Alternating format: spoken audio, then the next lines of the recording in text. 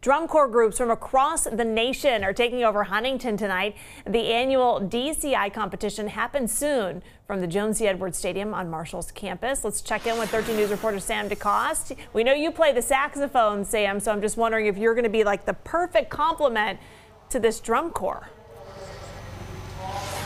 Well, Amanda, unfortunately, woodwinds are not welcome in drum corps. That's a story for another day, but let me bring in another fellow band geek. This is a familiar face you might know. This is Chief Meteorologist Spencer Adkins. Spencer, this is a date that you circle on your calendar every year. Why is that? This is Drum Corps Day in Huntington, West Virginia. This is a drum corps town. This tri-state is all about marching band, drum corps. We love it. So today you're going to see 9 units from across America. They have come to compete. It is a competition. There will be scores. Music starts at 7:30. It's as loud as a race car. You're watching the Phantom Regiment from Rockford, Illinois back here, but it's not only is it loud, but it's good. You've heard it. You can hear it right now, and the audience is getting a good look at it. So we were talking off camera.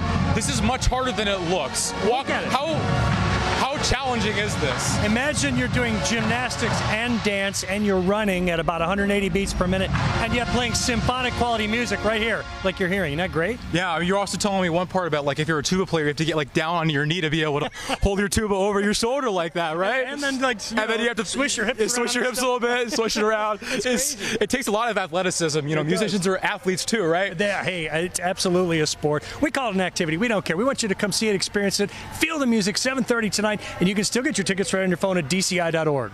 All right. Well, I think we're having too much fun. We have to throw it back to the studio eventually. Amanda, take it away. I'm just hoping to see that move again. I mean, my goodness gracious. You never know what you're going to get, guys. Have so much fun. Spencer, I know it's your Christmas. Enjoy. Thanks, guys. Hey, Cabell Midland High School has reached great success